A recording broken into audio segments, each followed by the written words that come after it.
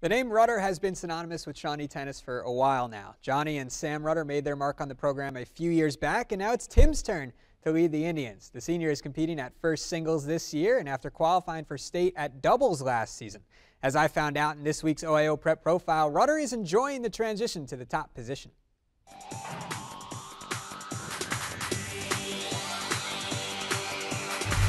It's pretty big. I mean, just because you're number one, you're like the top guy, I guess. A lot more pressure when you're singles and doubles because you don't have a partner there, but it's fun. I like it a lot. Tim is better under pressure. I think Tim likes the pressure, and I think he wanted to play more singles last year, and we really needed him at first doubles, and he did really well for us there, and I think he's come on and come into his own at singles. The Lima City Invite is always a good early season test, and Tim won the first singles title last Saturday, helping Shawnee claim the team title. I've never played it in singles, so it was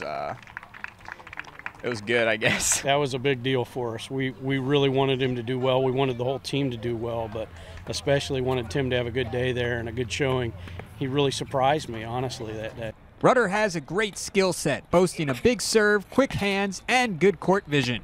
But it's his mental game that has been most impressive this season. I've seen a lot of maturity this year out of him, where he keeps his head clear and keeps his head during the match better, and is patient, more patient this year than I've seen him in the past. Tim displayed that cool demeanor in a 3-set victory against LCC on Wednesday with his family and younger brother Michael watching on. Michael is a freshman on the team, and Tim is hoping to make a return trip to state, possibly as an all-Rutter doubles team. I'm going to try to go with my brother in doubles, so yeah, it would be huge. Great courts there, just the competition was a lot harder than what you'll see here. It was just a lot different, but it was a lot of fun. Good learning experience, I guess.